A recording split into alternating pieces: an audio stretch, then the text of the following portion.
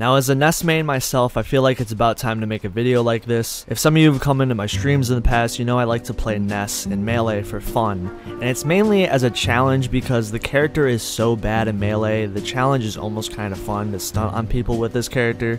Now, why you ask is, well, there's really isn't a lot to this character. Let's first talk about what makes a character bad in Melee. Melee favors fast options because of the fast-paced gameplay, and overall characters that are significantly slow or have maybe not the fastest options are going to have a tough time dealing with characters like Fox and Falco, who overall are going to out-frame data each character. A low tier like Bowser being a great example of a character that is not only slow, but he is a large character, as well as having one of the longest jump squats in the game. You can be a slow character, let's say like Peach for example, but Peach has other options in her kit, like her extremely strong way to offset some of her weaknesses, even though she's somewhat slower than the rest of the cast. She has things like her down smash for example, which are really good at shutting down approaches. Also, another thing that really helps in Melee is good range, how disjointed are your attacks, how favorable are your attacks in general, do they link into each other's character's punish game? That was a pun, I did that intentionally. Does the character even have a punish game? Marth being an extreme example of what I'm kind of going to here, as he shuts down a lot of characters with a lot of horrible range because he's literally one of the most disjointed characters in the game because of that large sword, making it hard for characters who lack range just simply want to pull out their hair. But for real, I will go over this later for Ness, so don't worry, I'm planting a little bit of a seed there. Ness pretty much has all the weaknesses that I previously stated and much more. Put all those cons in a blender and that pretty much makes up Ness pretty well in Melee. Point 1. Ness isn't the slowest character, but he isn't that fast either. Overall, his options are generally slow enough where in comparison with the rest of the cast, it's not really doing him any favors. His tilts aren't really disjointed at all, while some of them have some niche use here and there, aren't really the fastest or furthest reaching moves because he's really stubby. His aerials are kind of decent though, his back air most specifically being kind of a pseudo falcon knee. His up air combos fast followers pretty well for some reason, I have no idea why, it's just one of the few good things he can do. He has a down air that's somewhat decent. His fair lacks a lot of disjoint, but it isn't really that powerful, but it's there. It's sad to say that he doesn't really have that many approach options in his kit in general. His down air is kind of powerful, but again, it's kind of slow at the same time. And honestly, it's bad because of this, because Ness has overall very stubby limbs. So while a move isn't that bad, it's not really doing him any favors from a lot of the startup that is there in some of his moves, like his down air for example. He does have double jump canceling, which helps cancel the momentum from his jump to allow him to do quicker aerials, but again, Ness is so slow, it doesn't really help him that much.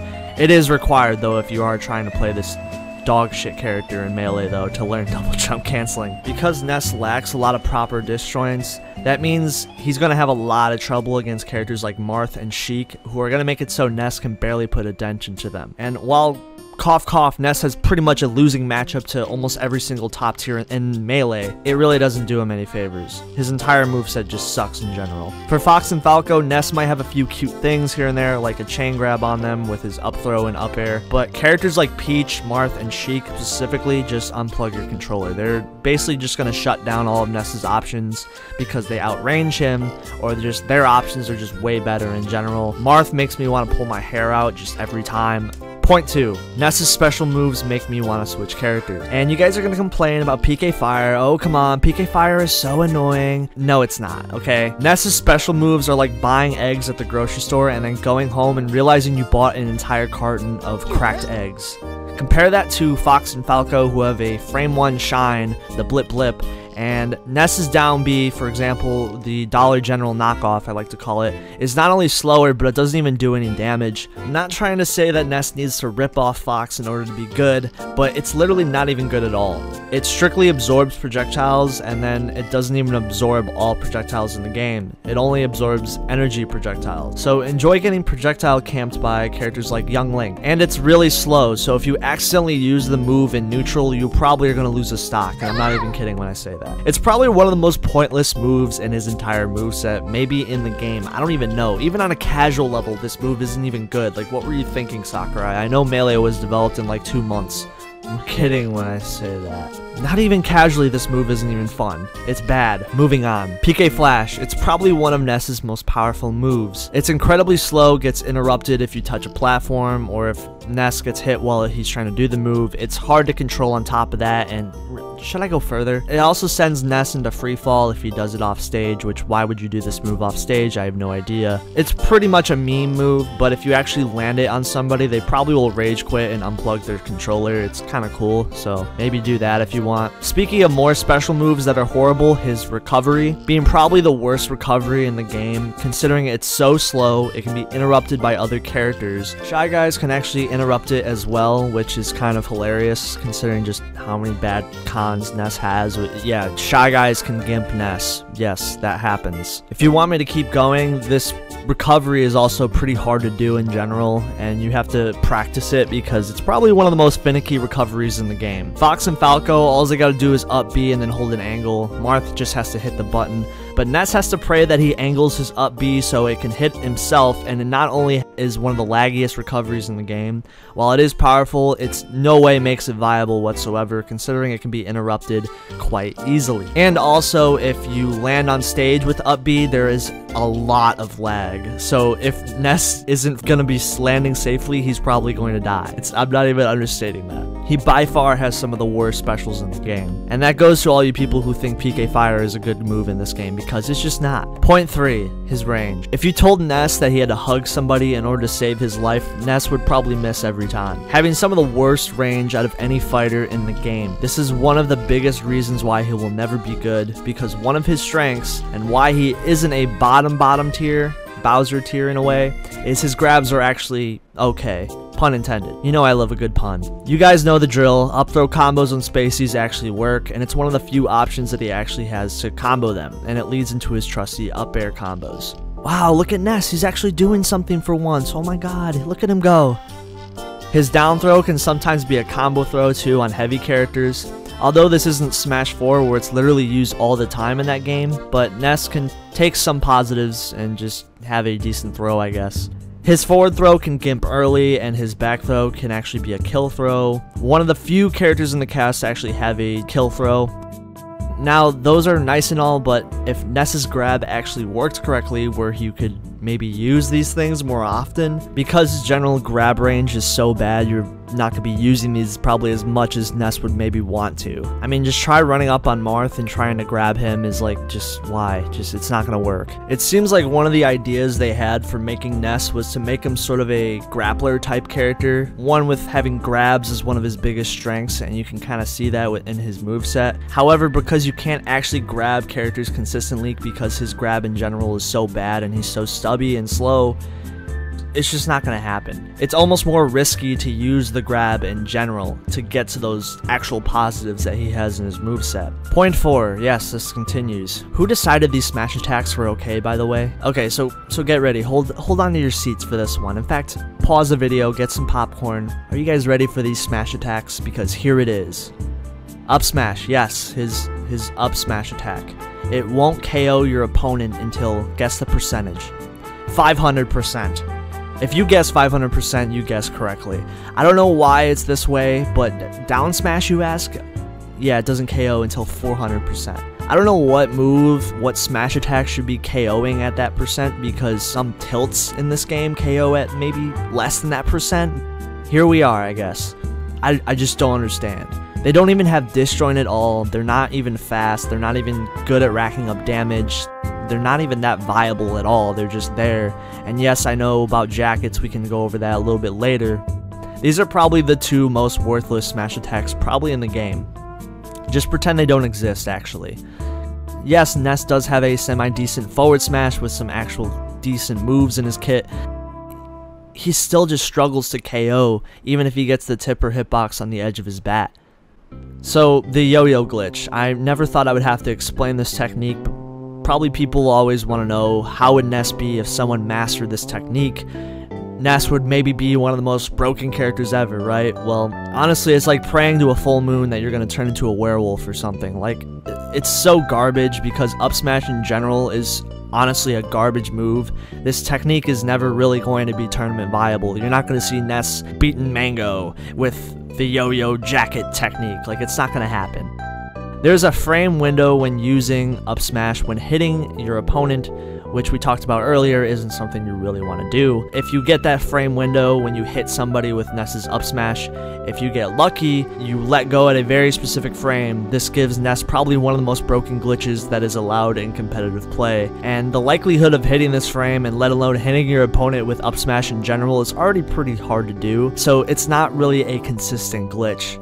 As I stated earlier, it requires hitting your opponent, and so if your opponent is near the jacket, you have a variety of options that are in your disposal. This is where the rabbit hole really expands even more, because Ness can grab opponents from any distance really at all. It gets kind of crazy. So yeah, Ness can hit people from the other side of the stage even though he's completely not even near them. He also can wear a jacket where he can wear a hitbox basically on his body, and it just leads into kind of crazy, just wacko stuff that is rarely going to happen in a real game of Melee, because most people know this glitch exists. They're not going to really let Ness hit him with his garbage up smash, and not only that, you have to get the specific frame window too. It's kind of weird, but it's there. Melee is a weird game. But again, like I said, this stuff isn't really tournament viable. The Marth matchup still sucks for Ness. The Peach matchup is still gonna suck for Ness. Jackets aren't really the saving grace to this character. So let's talk about Ness when it comes to Project M and Project Plus. What did Ness receive in Project M? It's pretty obvious in Melee that Ness was a wannabe grappler type character. He has very strong attributes of a grappler character in his moveset, and he has strong projectiles that aren't really that good though. When transitioning to Project M, Ness's entire moveset has been uplifted to be more useful in general. His special moves, PK Fire is finally a viable projectile. It's not the best projectile in the game, but it's definitely way better than it was in Melee for sure, hands down. PK Flash was given a diagonal direction on the move, probably inspired by Lucas's PK Freeze in some way. Ironically, Smash Ultimate ended up giving Ness some sort of similar diagonal angle to this move, which is a bit ironic, but moving on. PK Thunder in general is still a decent projectile and now is a lot better at recovering, and it allows a less riskier and slow way of getting back on stage, less lag to the move in general. Ness still is going to have a pretty risky time recovering, but the amount of risk that was frankly in Melee that was to the point of being overkill has been reduced, thankfully. Ness finally has a much safer recovery. It still has decent KO potential, which is nice, and you know, I think it just fits the character way better. PK Magnet has been made into sort of a pseudo shine. While it's still slower than a regular shine from Fox or Falco, it has been sort of made to imitate it in a way. In more situations, you can kind of use it as a shine in some ways, even though it is slower. This adds another layer of depth into his moveset because now he can do a lot of magnet confirms on people. Overall, the move is pretty night and day better. He can now jump out of the move, which thankfully is one of the nicest things the PM devs probably did to Ness. It's not overpowered, but it's just overall better for Ness as a character. His aerials have been given inspiration from Smash 64, where Ness had much faster aerials overall, which helps him out for sure. His down air, which was previously really slow in Melee, had a lot of startup, is a lot more quicker, so it's definitely really good off stage. Fair is a better combo starter. It isn't a bad move in any way, so again, it's definitely better. His smash attacks, you ask? They finally have a lot more utility than they did before. His up smash and down smash aren't amazingly broken moves, but they serve more purpose than they did in Melee, where they were practically useless. Up smash is a great combo starter, and it has decent combo options on fast fallers, or it can kind of link into each other. It's nice. And down smash can actually cover both sides of Ness's character model, so this move is actually good at covering rolls. Overall, what they did in Project M was kept a lot of the good in the character that was in Melee and just expanded on it. He has strong grabs, a decent projectile now, aerials. The goal was to make Ness into a stronger character while keeping the soul of Ness still intact. So they buffed his grab. It's not nearly as slow as what it was before, thankfully. He can now actually use a lot of his incredible grab confirms that he has. Having 2 combo throws and 2 KO throws is pretty nice to have in a moveset, and not only that, having much stronger KO power in general with his strong aerials and having some much stronger projectiles as well. Ness in Project M still has some of the same issues he has in Melee, but if I had to be real with you, the Marth matchup is still going to be difficult for Ness because he's still a stubby character. He doesn't have a lot of disjoints even in Project M. Ness has the tools to be able to contend with Marth and characters like him this time around, because Ness's options are overall much better comparable to the rest of the cast, which is why Ness isn't a broken character by any stretch of the means. So yeah, Ness is probably going to have trouble getting in even in Project M and Project Plus, even though he's mostly buffed.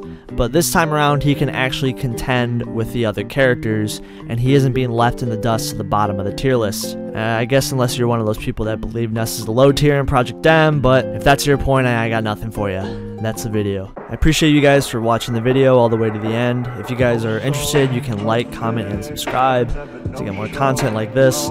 Also, there's a Patreon in the description where they get videos early, and there's a Discord community if you guys are interested in joining that. I definitely appreciate that, so shout outs to my patrons, and shout outs to you guys for watching the videos. I definitely really appreciate that. I hope you guys like this video too. This is more of a comedic style video, kind of just straight to the point, and Ness is like definitely a character I've played for like years, so this kind of hits straight to home for me.